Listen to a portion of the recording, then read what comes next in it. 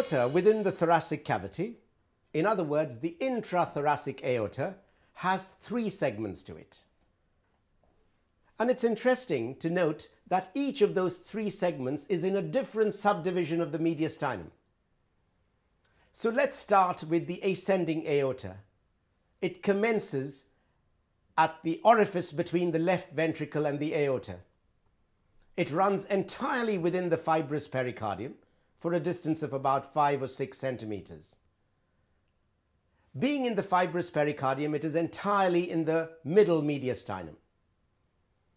The ascending aorta has just 2 branches, and these arise at the aortic root, and of course are the right and left coronary arteries. The ascending aorta, on perforating the fibrous pericardium, enters the superior mediastinum and changes its name to the aortic arch, or the arch of the aorta. The arch of the aorta lies entirely within the superior mediastinum.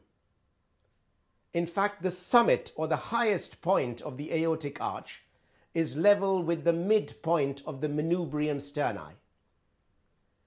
From the convexity of the aortic arch arise 3 large branches. The first of these is the largest and is called the brachiocephalic artery. This is the one that runs upwards and to the right, and behind the right sternoclavicular joint, it breaks up into the right subclavian and right common carotid arteries. The next branch of the aortic arch arises from the very summit of the aortic arch and is the left common carotid artery. And the final branch of the aortic arch is the left subclavian artery. So these are the 3 branches of the aortic arch, and all of them arise from the convexity of the aortic arch. The aortic arch crosses the superior mediastinum into the posterior mediastinum left of the midline. And the moment it enters the posterior mediastinum, it changes its name to the descending thoracic aorta. The descending thoracic aorta is for the most part a left-sided structure lying to the left of the thoracic part of the vertebral column.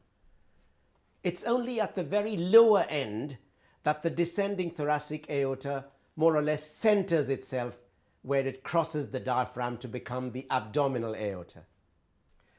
The branches of the descending thoracic aorta are the posterior intercostal arteries for the lower 9 intercostal spaces, both on the right and left sides.